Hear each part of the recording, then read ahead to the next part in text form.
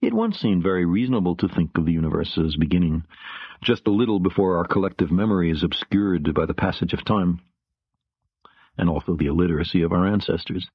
Generally speaking, that's hundreds or maybe thousands of years ago.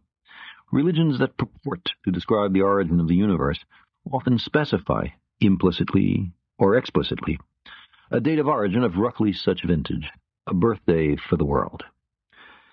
If you add up all the begats in the book of Genesis, for example, you get an age for the earth, 6,000 years old, plus or minus a little. The universe is said to be exactly as old as the earth. This is still the standard of Jewish, Christian, and Muslim fundamentalists, and is clearly reflected in the Jewish calendar. But so young a universe raises an awkward question. How is it that there are astronomical objects more than 6,000 light-years away? It takes light a year to travel a light-year, 10,000 years to travel 10,000 light-years, and so on. When we look at the center of the Milky Way galaxy, the light we see left its source some 30,000 years ago.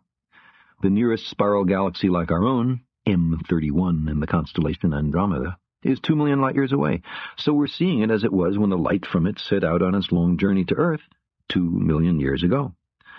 And when we observe distant quasars 5 billion light-years away, we're seeing them as they were 5 billion years ago before the Earth was formed. They are almost certainly very different today. So if, despite this, we were to accept the literal truth of such religious books, how could we reconcile the data? The only plausible conclusion, I think, is that God recently made all the photons of light arriving on the Earth in such a coherent format as to mislead generations of astronomers into the misapprehension that there are such things as galaxies and quasars, and intentionally driving them to the spurious conclusion that the universe is vast and old. This is such a malevolent theology, I still have difficulty believing that anyone, no matter how devoted to the divine inspiration of any religious book, could seriously entertain it.